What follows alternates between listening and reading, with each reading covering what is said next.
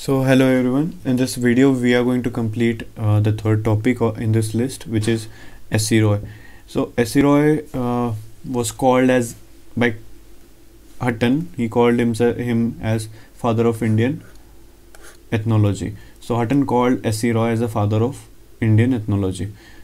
His main area of focus was Chota Nagpur Plateau, and the area of his interest were tribal work.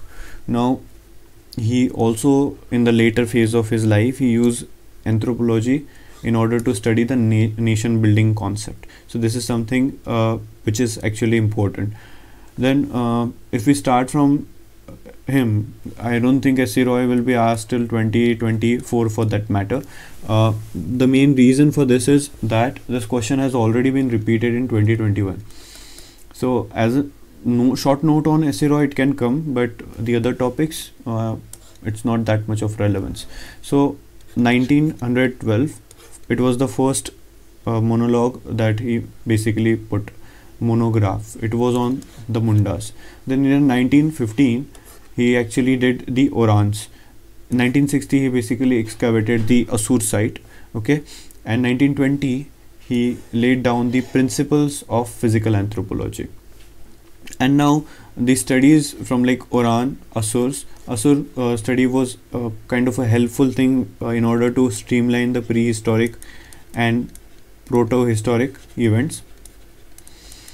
Okay, Orans basically for the social and cultural life.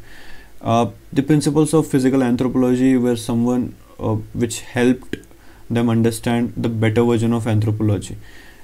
He established, or he started, this journal called as Man in India, which is one of the most renowned journal as far as the anthropology is concerned.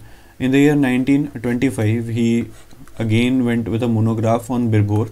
1928, here basically the focus was on say whatever the verbal and non-verbal communication happens in a culture or in a society. This particular community, Birbhor, was responsible for S.C. Roy to get these things out. Next, in the year 1928, most of the focus was shifted to this concept of acculturation, and that on Orans. So what is acculturation will be doing in cultural processes when we'll be moving to the paper one. But you have to understand what acculturation is. So these are two cultures. So this culture will basically be imposing itself on this culture B, and that is in just understanding acculturation, and this B will lose its own culture. In 1934, his some interest changed, and he went in order to understand the caste, race and religion in India. In 1937, he studied the community called as Kharia, and he went for learning the socio-cultural and physical anthropological data.